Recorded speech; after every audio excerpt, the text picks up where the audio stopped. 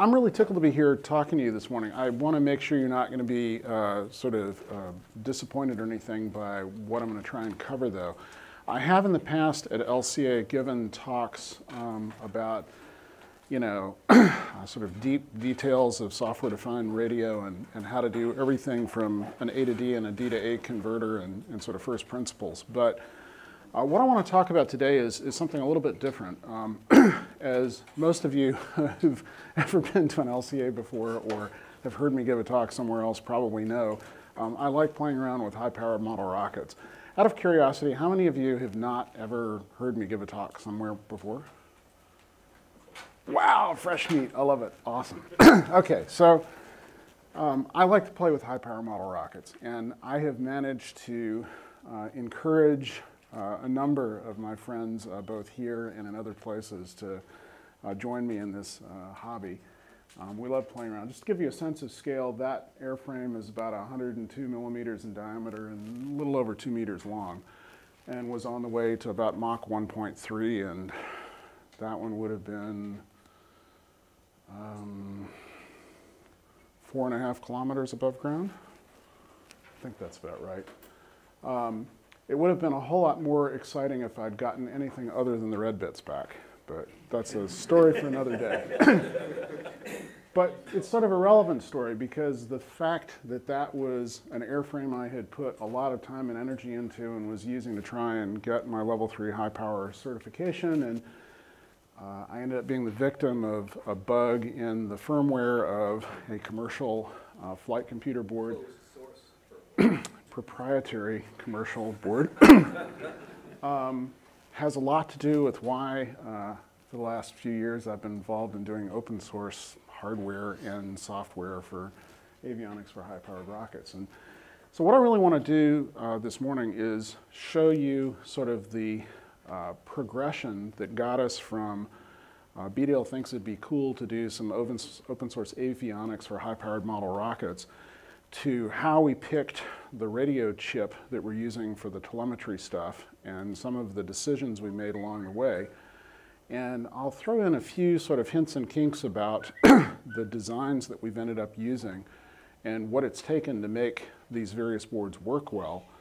And so this is really sort of focused on the radio hardware part of the experience we've had. And then Keith's going to follow me, and he'll be talking about the modulation and coding schemes that we're using on the radio links and the immense amount of fun he's had learning how to replace things that some of our hardware provided in hardware that later generations didn't. So I guess before I go any farther, can everybody hear me okay? It's all right?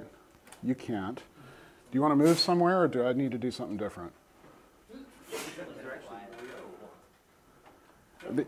I think is the mic actually doing its thing? Yes. So it's okay for you guys back there. All right. I don't know if it's just where you're sitting or what, but if you want to get up and move, I won't be offended by the motion at all. Okay, I just want to make sure everybody's good. Okay, so why do we want radios and rockets to start with? Well, the whole point of flying with the kinds of flight computers that Keith and I work on is that we'd like to be able to recover the airframe for post-flight data analysis and for reuse. These are not like, fireworks rockets. These are rockets that they're more like sounding rockets. They're things that we're trying to do stuff with, and we want to get them back and be able to fly them again. So the most important thing we do these days with the radio is we get GPS position updates from a GPS receiver in the airframe to tell us where the airframe is through the entire flight. And so that after it's come back to the ground, we know where to go find it. And then sometimes, depending on the topography of where the airframe lands, we still sometimes end up using traditional radio direction finding techniques, going out with directional antennas and where's the signal the strongest from. And in Colorado, this often happens because there are small canyons adjacent to some of our launch sites. And on a bad day, you end up down in the canyon, and you got to figure out which little branch of the canyon the airframe's up in. In eastern Oregon, it's all about which sagebrush the rabbits pulled your airframe under to hide it. And then when things go wrong, as in you don't have a nominal deployment sequence of the parachutes, and the airframe comes back in hot and slams the ground at ridiculous speed, the data that's been recorded by receivers on the ground may be all that you get. And there have been a couple of times where the primary mission objective might still have been met if what you're trying to do is understand if a new motor propellant formulation really worked right, and you got to watch and video a beautiful burn, and you got enough accelerometer data from the airframe in flight to be able to confirm that yes, that motor performed nominally. The fact that the recovery system failed to deploy and the airframe came back in tatters might not be your biggest concern. I have friends like that in the hobby. And fortunately, some of them actually hand me their motors to fly sometimes, so that can be real. But it's also really important to be able to figure out what went wrong so it doesn't happen again. So when I first started designing flight computer stuff, the idea was to sort of take this a piece at a time. I had this sort of sense that the right answer would be a modular approach, so I started designing a flight computer, which I gave an extensive talk about at LCA in 2008. That would have been Melbourne, I think? Don't remember. So there's no onboard radio or GPS, but there were 2 serial ports available. And the idea that I had was one of those would be used for GPS and one for radio. And of course, SparkFun sold some little GPS modules with serial interfaces, so that part wasn't hard. And this is what that board looked like. Some of you may remember these photos. Some of you, this will be new for. That was the top of the board. This was done in 2 layers, really cheap circuit board fab, a hand-loaded surface mount with frickin' huge parts by my modern standards. These are 1206 passives and things you can actually, see and work with without microscopes. This is the back of the board with an LPC. What the heck was it? That was it was an NXP ARM7 device, and that was a pretty cool board. But in all honesty, it never flew. And the reason it never flew is that it took me a while to get development tools together, to get software written for it. I was at the point where I was getting close to flying it. Keith and I ended up sitting next to each other at a conference where we were scratching our heads about what do you do about a radio? Because while I was developing that board, in parallel with that, I had gone and pursued my level 3 high power certification project. And because the guy who was mentoring me through that process was uncomfortable with the idea of my flying my own electronics to control the rocket, since he didn't know me that well and certainly didn't know my electronics at all, he had convinced me to instead fly some commercial altimeter boards to do the parachute deployment. And that was all fine, except as I said, there ended up being a bug in one of them and didn't go so well. But in the process, we became aware of the fact that it would have been really good to have had telemetry from that flight. It would have been really good to have had radio direction finding from all of the pieces of that project. And so I really wanted to put a radio in before I actually went and flew the thing. The problem is, most of the license-free radios out there just don't have the kind of range we want, or at least at that time they didn't. Things have gotten better, but when you go look at, sort of XB space, those things were just barely in existence when I was starting to play with this, and the early units didn't have anything like the kind of range we wanted, and they were operating on frequency bands that were harder to get ground side antennas and receiving equipment for and so forth. So I really wasn't totally satisfied with that. Ham radio transceivers, even HTs, are fairly large and clunky and heavy, and trying to figure out how to interface to one of those in the rocket environment wasn't terribly exciting. We're fundamentally looking for something that was a data radio. So I had basically come to the conclusion that the right answer was going to be to design a radio board. There's a company in the US called Big Red Bee, run by a mutual friend of ours, that makes some really cool products. One of them that Keith and I both had was called a Beeline, and it was a very cute little circuit board that had a PIC and a TI ChipCon transmitter called the CC1050 on it. The 1050 is a digital transmitter that's meant for use in things like, I don't know, garage door opening systems or something like this. It supports a modest number of modulation schemes, and in any case, in this particular application, it had been programmed to put out FM audio beeps. So if you had an FM, a 2 meter, 70 centimeter, in this case 70 centimeter HT with a little Yagi, you could use this for radio direction finding. It would occasionally put out the call sign to meet amateur radio regulatory requirements. But it wasn't very hackable as it was built. And what I mean by that is there were extra pins on the PIC that you could have used to provide some serial data in from the flight computer, but they weren't brought out to anything that you could easily attach to. And the version of the PIC he'd chosen, an earlier version of the firmware, the source code was actually up on his site. I pulled it down, I studied it. It made complete sense to me, but he was using almost all of the memory space in the PIC, and there wasn't really any room yet left for processing a serial data stream. But it was kind of a promising idea. So I said, I went and looked up the parts, and the CC1050 was pretty cheap and easily available. And I said, so let's just build a variation of the B line that has a better processor with a little more memory so we can hack on it, maybe a real serial port, you know, like a bigger PIC. And I was actually in the middle. Keith and I had talked about it, and it's like, yeah, that would probably make sense. So I was in the process of designing that board while sitting in the back of sessions at a conference in California, when a good friend of mine, Mike K3MC, walked up and threw this little board in my lap and said, hey, Bdale, look at this. And it was a cute little board with a single little piece of silicon in the middle of it and a bunch of passive components. And I said, oh, what's this? And he said, it's an RF system on chip. And it turns out what he was showing us was the then very new TI ChipCon CC1111. And that part for us ended up being sort of a revelation. Here was a part that was available in the US from places like DigiKey for $7 a piece, quantity 1.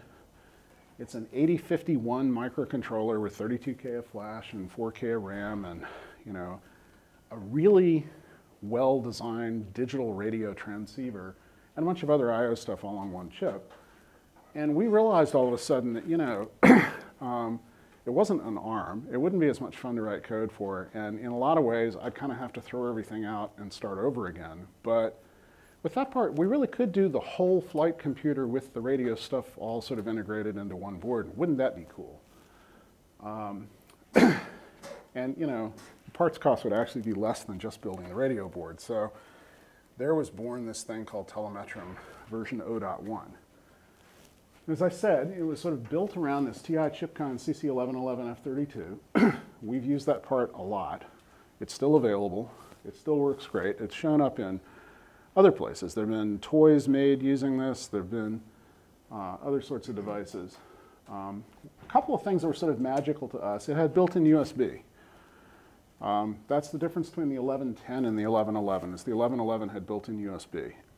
And frankly, I had already at that point in history grown completely tired of dealing with development boards that had, you know, some pins on the edge of the board, and you had to have the adapter to get to the serial port or the adapter to get to the USB or something. The whole Arduino world's fascination with FTDI interface cables and stuff just didn't make sense to me.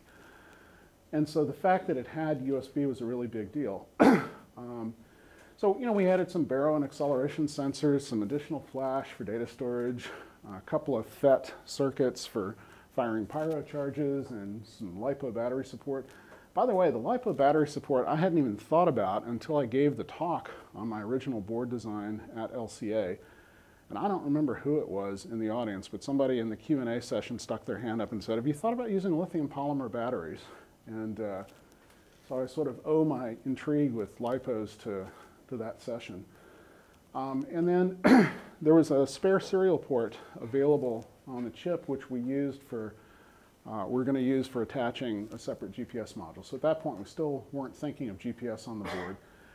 And I ended up picking the 70 centimeter ham band around 435 megahertz. And the big reason for this in the US is that unlike here in Australia, where you have a apparently slightly more enlightened, at least some of the time, communications authority, in the US there's really no usable, unlicensed spectrum that an average citizen can play with without going through a device-type certification process. The Part 15 regulations are, in other words, kind of onerous. They're meant to enable the vast majority of citizens to be able to buy radio-enabled products, but the expectation is that those radio-enabled products are designed by consummate professionals and put through a certification process to ensure that those poor citizens couldn't possibly accidentally have something go wrong. And the consequence of that is that Part 15 certification costs an average of $15,000 per product cycle. And it's kind of a pain. And then to meet our original performance goal of reliable data on any flight at Northern Colorado Rocketry's North Site, which has a altitude waiver, standing waiver to 20,000 feet above ground with windows available to 35,000, and taken advantage of a bunch of the capabilities that were in the CC1111's digital radio, we ended up choosing to use 38K4 Gaussian frequency shift keying with a forward error correction on it. That's a rate 1/2 constraint 4 convolutional code. If you don't understand what that means, hang around, because Keith is going to explain a whole lot more about it in excruciating detail than you really want to know. But this is the cool picture. That was the board. Minus one really annoying part, which these two holes were for the leads of a 1,000 microfarad electrolytic cap to be used in the pyro firing circuit. And that part ended up being a little bit of a hassle, because the mechanics of trying to keep a big-ass electrolytic cap from not moving around when you're hitting something with a lot of acceleration and vibration is kind of interesting. But just to point it out, this is the interesting part. That's the CC1111 right there. And this part over here is the UHF balun and filter assembly to basically take the differential output and input interface on that transceiver chip and bring it out to a single-ended antenna connection at 50 ohms over here. That footprint on the end of the board was designed so that an edge-launched SMA connector could be soldered on. But I really have only ever used those in a couple of odd circumstances and for bench testing. Almost always what we end up doing is soldering a wire whip to that center pin and just letting it stick out into the airframe. So we have a quarter wave whip on the transmitting side. That part, the radio puts out 10 milliwatts or plus 10 dBm. Doesn't sound like very much, does it? I forget what the numbers are that with our current modulation and coding scheme, the theoretical range ought to be on the order of 30 kilometers in free space or something like that. Yeah, so if we're talking about, if you're using like a handheld 5-element Yagi on the ground and a quarter wave whip in the airframe and things are oriented right and you're in free space, i.e., approximated by atmosphere, clear line of sight without a lot of multipath reflections from the ground, you ought to get something like 30 kilometers range. That's with 10 milliwatts, okay? That's a error-free data stream at that range. So it's an interesting, it ended up being a really interesting design. And it actually all worked, which was just amazing. The white connector up in the corner, a little 4-pin connector, is the other serial port. The 4th pin is so that we've got power, ground, transmit, and receive.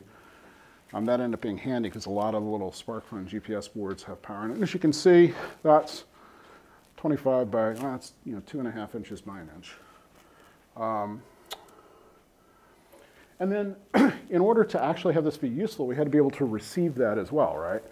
Which, 38.4 kilobit Gaussian frequency shift keying is not something that, you could just go to your local ham radio store, if those even still exist anywhere in the world, and buy a device for. So, but hey, we had plenty of these VO.1 circuit boards, and the CC1111 is a transceiver, so it'll receive just fine too.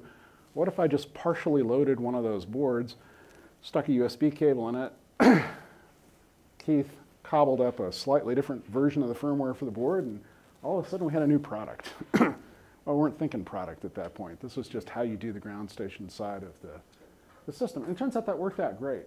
So for quite a while, what I had was a little plastic box about this big with one of the boards in it, with an SMA connector sticking out of the end. I'd put a quarter wave, whip, SMA whip on the end of the board, and I would use a piece of duct tape to stick that right at the top of the roof of my Chevy Suburban, which I take to launches. And if you've never actually been near a Suburban before, it has this freakishly large, relatively flat roofline, i.e. a big ground plane. And since it was always oriented so the back of the vehicle was towards the flight line, the optimal lobe off of that turned out to be in exactly the right direction. So it's a sleeper, sweet little trick you know, just stick it up there, a piece of duct tape, USB cable down to the laptop in the back of the Suburban, and we got a ground station. And it just worked great. So the first flight ever of a board that in a real rocket was in this airframe. That's a 75 millimeter inside diameter airframe, so it's probably, I don't know, 78 or 79 outside diameter. And that flew in April of 2009. A commercial flight computer board flew the rocket because, of course, we didn't trust any of our stuff at all at that point. And where the color changes here, there's a coupler section inside, and that's where the electronics was. So the idea was we're going to light up the motor. It's going to take off at apogee. A pyro charge down here is going to fire that separates the airframe there and just puts the two pieces out on a long piece of Kevlar with a tiny little drogue chute. And then when it gets down closer to ground, a baro sensor indicated altitude will cause another charge to fire up in the front end, blowing the nose cone off and putting out a big parachute so it settles down gently. And, you know, we had good data collection up to apogee, and then everything went away. And when I got the airframe back, and because it did, in fact, recover successfully, when I opened it up, one of the metal mounting screws was just missing. And, you know, the best theory I have is that it came loose and went rattling across the board and shorted something and caused a processor reset. No way to prove that. But we've not yet ever had anything else happen that would cause me to believe that something else was going on that day. Anyway, that was immensely exciting, and we got real data. These are the plots from that flight. And as you can see, you know, here's the motor's acceleration curve, and if you look at sort of if you were to expand, the acceleration during boost, if you look at that plot and you compare it to the manufacturer's test burn data for that particular reload, they overlay really well. In fact, I sent this plot to the motor manufacturer up in Canada, and he came back all excited. He's like, hey, can you do this for some other motors? That did lead to some interesting conversations later, and while I've never flown a motor for free from that manufacturer, I have gotten to fly demo motors from others, and that's been really cool. But anyway, this is all pretty exciting, right?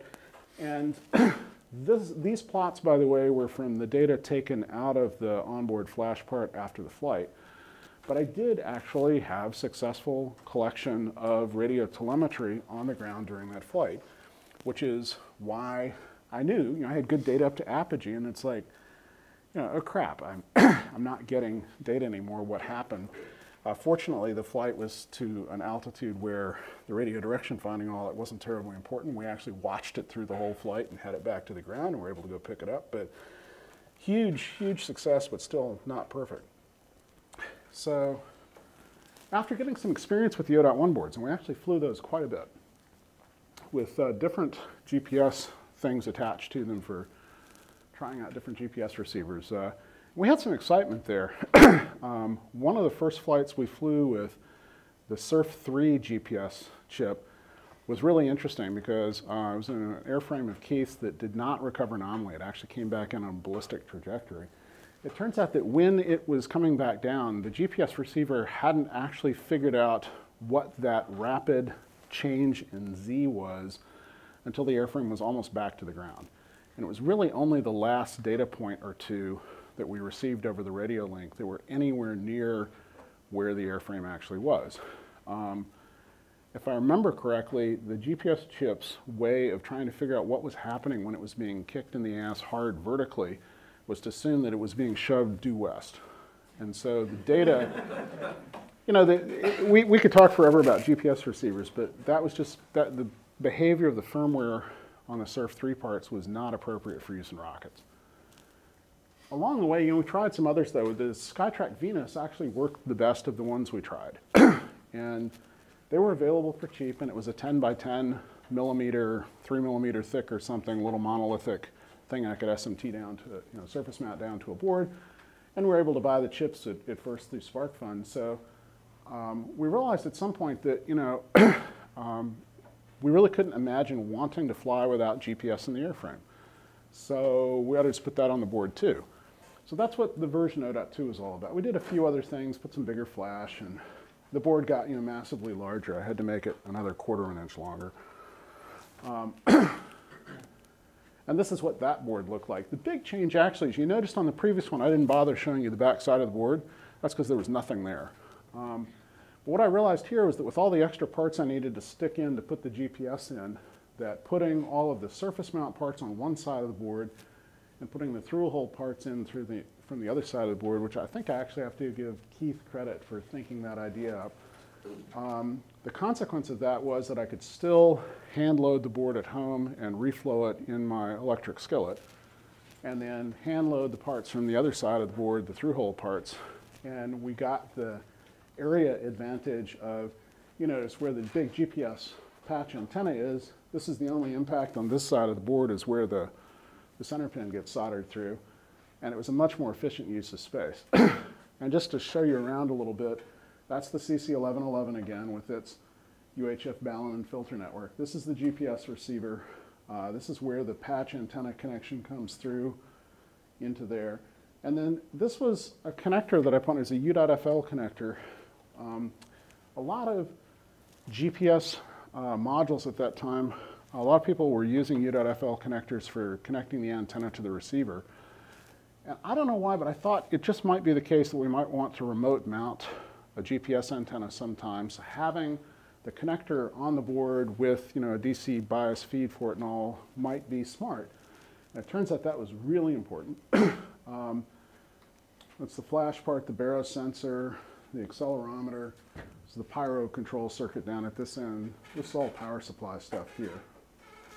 And the USB connector. And again, these boards worked fine. In fact, the first time I ever flew one of these was in Rio Rancho, New Mexico, in a tiny little airframe that was about 32 millimeters in diameter and about yay long. And I put a real kicky motor in it. And we went to launch it, and it was a breezy day. And I'd never flown that particular motor before. And when we lit it off, it was definitely one of those kabam and it's gone kind of events. And it was windy enough that everybody on the flight line was coming by to console me for the loss of my airframe. You know, the fact that nobody had seen it after the motor burned out and all of this. And I was just sort of, you know, shh, leave me alone. I was sitting there watching the tracking data. And I had, you know, the GPS track, and I knew where the airframe, well, at least I knew what the latitude and longitude were. I didn't actually know where that was at that site. But, you know, I was sitting there watching the live data coming in. I knew that the airframe was on its way down and recovery had deployed normally. We just couldn't see it. And it turns out that once it was down, I took the final landing latitude and longitude and put it in my GPS receiver. And sure enough, it was like within 50 meters of the road we had driven in on to get to the launch site. And so I said, you know, excuse me, I'm going to go see if we can pick it up.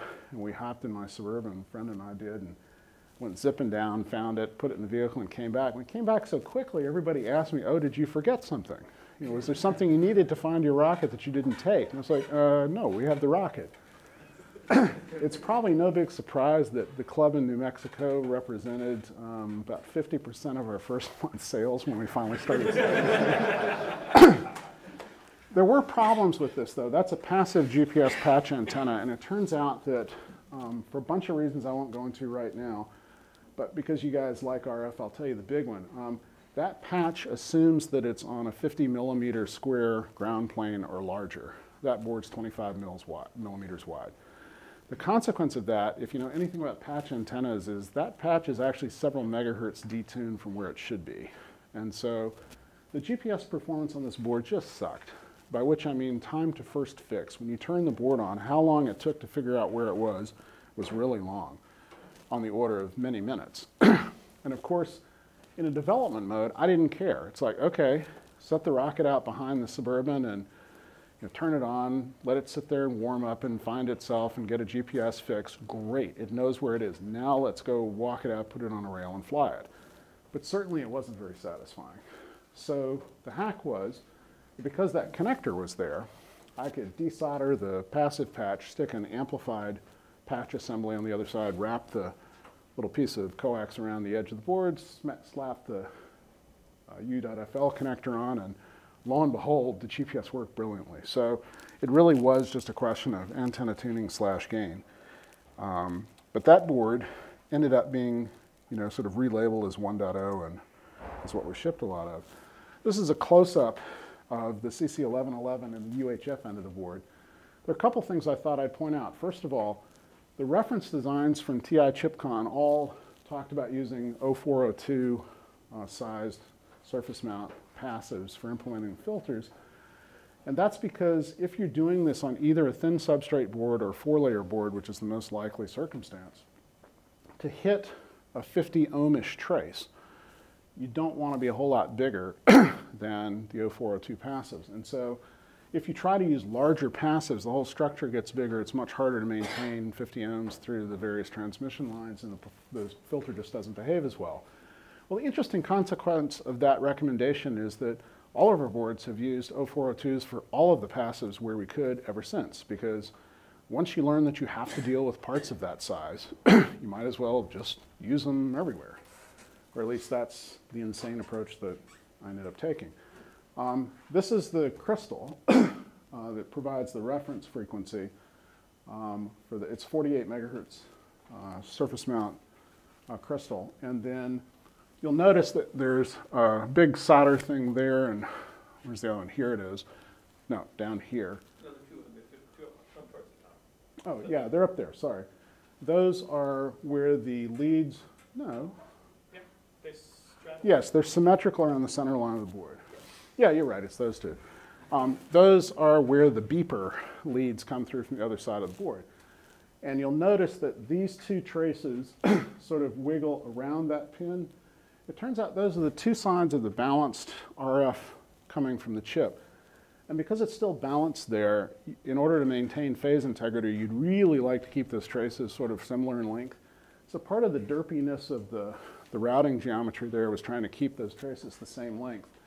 And there's an inductor and a capacitor in each leg to form the balun, and then the rest of this is mostly just filter. There are a couple of other interesting little tricks. How many of you have ever actually designed an RF board of any kind? Right. Does it need to work? Yeah.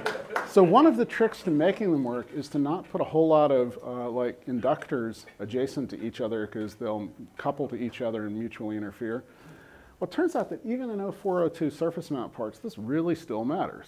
And so you'll notice that the little parts that have a greenish tinge, like that one and that one and that one, are inductors. And you notice the orientation of the one in between. I've got two of them like this, and the one in between's like that. It turns out that that's good for 0.3 of a dB, something like that. Likewise, actually this board, there aren't many situations like that, but it turns out that you have to not throw away everything you know about radio design just because you're doing surface mount cute little parts that are all gorgeous little rectangular solids. Those really are, inductors, and they behave like inductors, and they have EM fields around them, and if you line a whole bunch of them up neatly on the board, they will all couple to each other and just work like crap. So the funny thing was, Teledongle VO.2, as I mentioned, okay, so as I mentioned, the Telemetrum O.2 flight generated so much interest, and every time Keith and I would fly things anywhere for the next few months, people would come up to us on the flight line and say, "That's so cool, where did you get that? Where can I buy one?" And we finally decided, actually, at LCA in Wellington in January of 2010, that, okay, maybe we should actually make enough of these to sell a few to our friends. And so the first thing we realized is that the hack of partially loading one of the flight computers to use as a ground station was a cute hack, but if we're actually going to sell them to people, we might do something that was a little more optimized than that. So the first thing we ever produced in volume was Teledongle version 0.2, and it's interesting for a couple of reasons. One is, it's, I think, the only thing that we've built so far that literally worked perfectly the first time. There have been 0 hardware changes to that made from the very first prototype I ever loaded. And the LEDs are out in the version. You're right. There's a mechanical change to spread the LEDs so they're a little more visible. Certainly oh, and I did improve the design of the SMA edge launch footprint so that we solder it on the back side too, not just on the front, which is mechanically a lot stronger. But we never actually built any prototypes. We just got a design, we reviewed the heck out of it and went, looks like it ought to work, I think. And we ordered 50 plus of them from an SMT assembler. And when they arrived, we turned them on and they actually worked. It was just amazing. Now, the RF transmitter performance was a little bit limited by the fact that we wanted to keep those cheap, and we did them on a 2-layer circuit board that was, what's the number that you guys use for standard PC board thickness? 1.6. Yeah, right. Which I think of as being 62 thousandths, but yeah, dealing with, you have to understand the weird thing about doing printed circuit boards, I don't know how many of you have run into this, but in printed circuit board things, a mil doesn't mean a millimeter, it means 1,000th of an inch. And it's such a wonderful unit in so many ways, particularly when you're dealing with centimils and GEDA. But, so anyway, the issue is that you cannot achieve a 50 ohm impedance trace on a board that thick with the ground plane on the back side of the board without making the trace crazy fat. And I'm talking, it ends up being, God, I hate trying to do these conversions in my head with not enough caffeine. The trace width has to be in excess of 1/10 of an inch, so that works out to be, yeah, like 2.5, getting close to 3 millimeters wide. It's too big. So we just give up a little bit of transmitter performance. But guess what? We mostly use these as receivers. We do use them as transmitters, but when we're using it as a transmitter, it's to talk to the airframe when it's on the ground or on the rail, to configure it, to extract data after flight or something like that. And so it just isn't really a huge, big problem. And on receive, that particular impedance issue just isn't quite as acute. So then we released Telemetrum version 1, which was very similar to version 0.2. In fact, I'm not sure we had any significant PC board artwork changes. We just went with the active GPS patch. It's one of those, okay, I'd love to not have to deal with the more expensive amplified antenna assembly, but it works. And people are breathing down our necks wanting to buy stuff from us. So let's just make a few of these and then we'll figure it out and do it better in the future. And we sold of the 1.0 boards, I think by the time I think we only sold, did we do 1 batch of those or 2? So it's like 100 or so of those boards got sold. Then we discovered the approach we were using to reset controlling the processor and the GPS receiver had an issue at certain points in the temperature range, particularly when things got hot, which they can do in the sun on a launch rail at a launch site. So for version 1.1, we added an explicit reset controller. Wanted to be able to measure the ratio of some of the power supplies on the board to try and reduce some noise we were seeing in the flight data. It was cheaper to buy a larger flash memory part by then. And of the 1.1 boards, I think we ended up doing, it might just have been 100, might have been 200. I don't remember. We did a couple of runs of those though. And then along between here and there, the tsunami earthquake thing hit Japan, and the Freescale MEMS facility in Sendai was one of its victims. And Freescale basically couldn't make MEMS sensors for a while. They were fortunately already planning to move all of that to a new facility in Sand Hill, Texas, but they hadn't gotten it done yet. And so the accelerometer that we were using became unobtainium pretty quickly. We, in fact, for the 1.1 production run, I sort of scampered around buying up parts so that we'd have enough to be able to do those. And then by 1.2, we had to pick a different Excel from a different company. We used an Analog Devices part. Worked just great, just cost more, which was annoying. And the interesting thing about 1.2 is I say it was my first perfect RF section. And what I mean by that is that on all of the previous versions of Telemetrum, the TI ChipCon specs for the transmitter performance were approximately being achieved.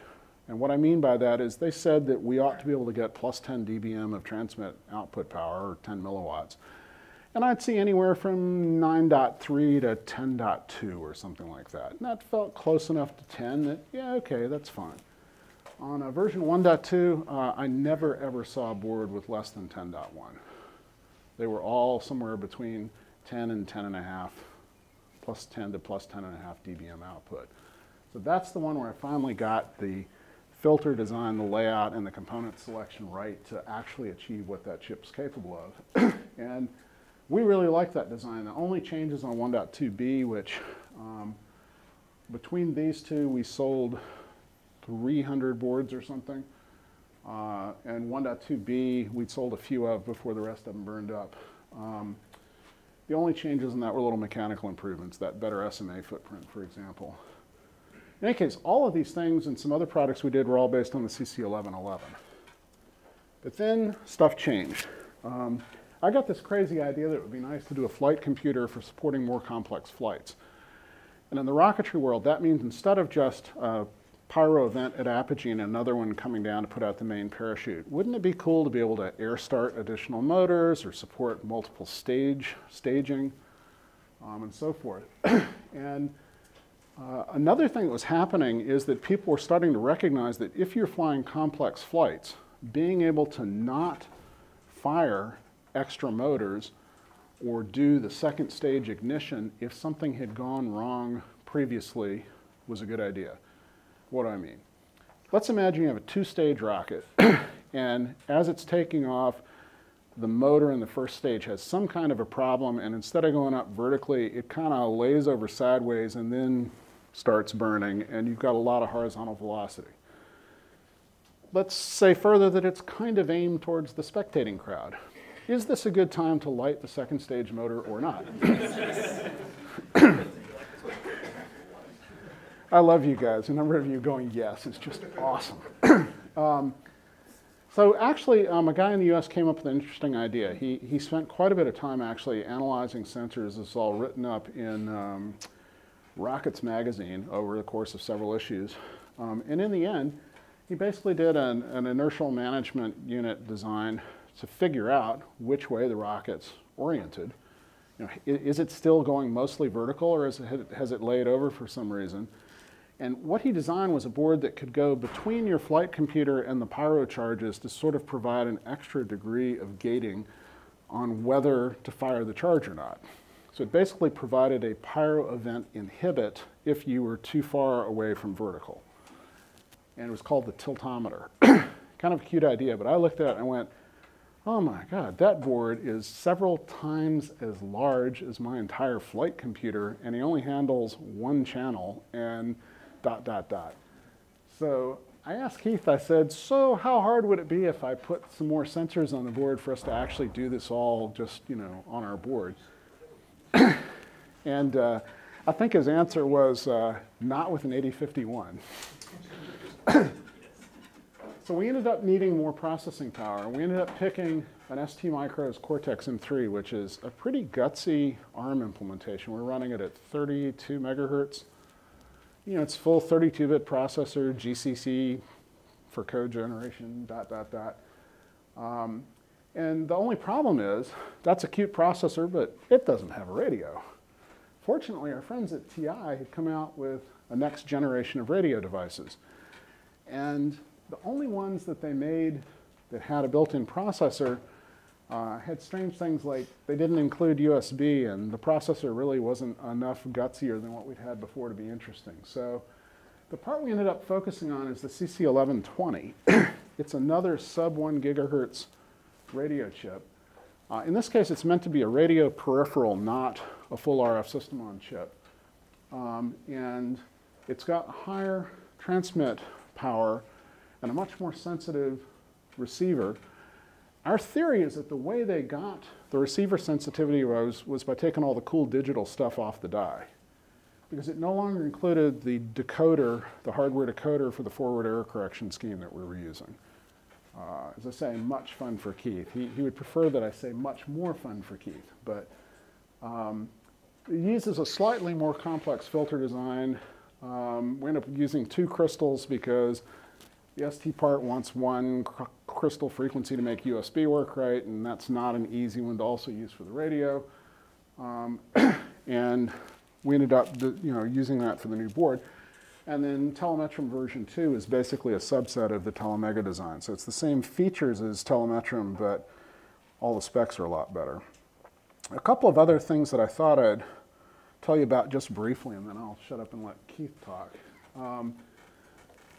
As you notice, we have GPS receivers and UHF transmitters very close to each other on the same board. And it turns out that with the SkyTrack parts, this wasn't a huge problem because we were using an amplified patch antenna.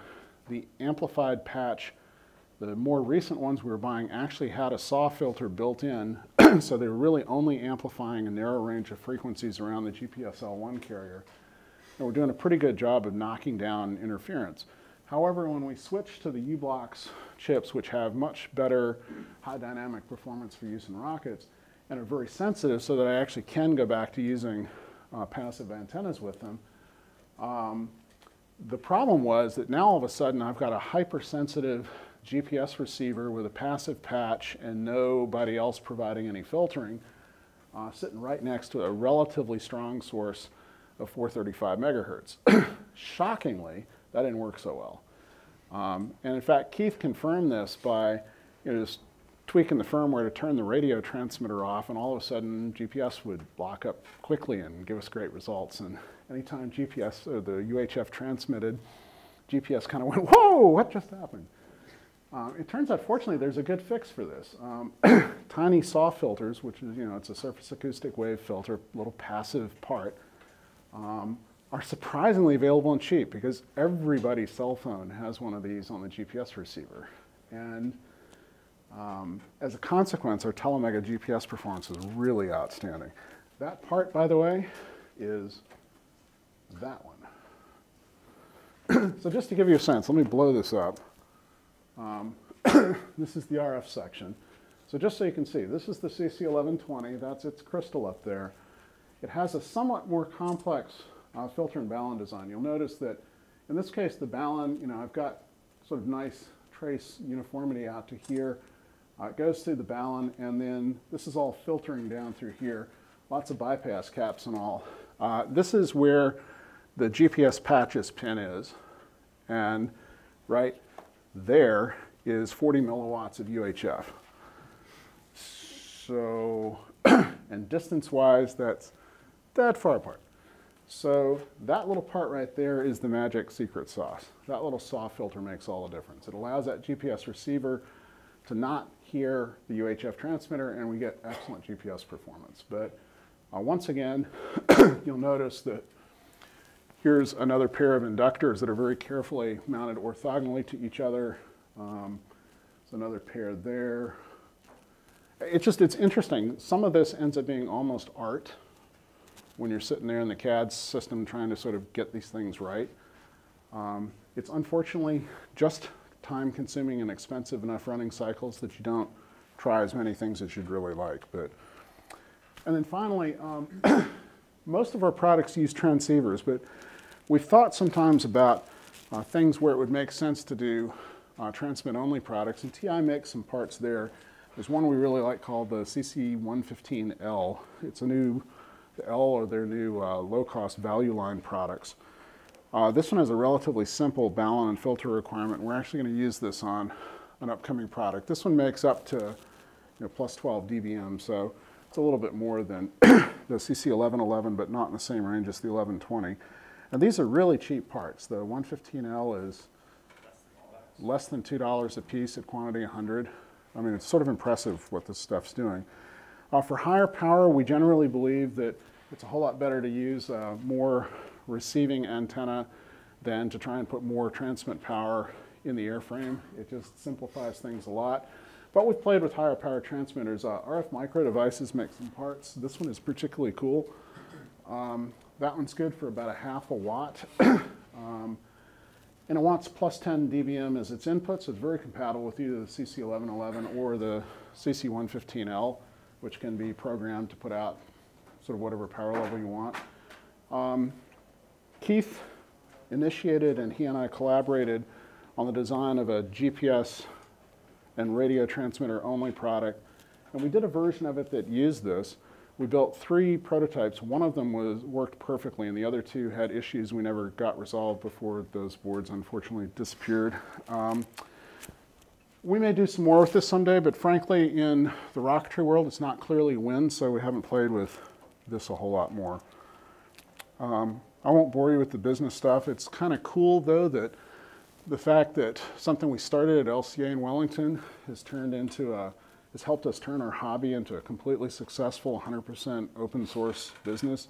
All the design tools we use for everything we build, hardware and software, all of the software that we're using for finance management and for the web store, and everything's 100% open source.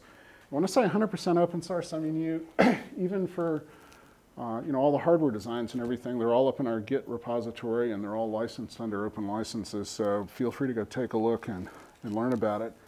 I'll be talking on Thursday afternoon about the events of June of 2013, if you're interested, altusmetrum.org is where to learn a lot more about all of this stuff, hardware and software. With that, I'll stop. Thank you for your time and attention, and we'll turn over to Keith.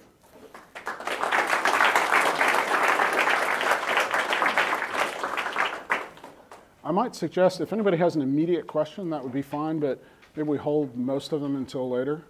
The RF design, did you just base it all on the TI update, or did you do it with this chart or screen and The schematic level implementation of the filter designs and Ballon designs that I'm using are from TI app notes and design recommendations.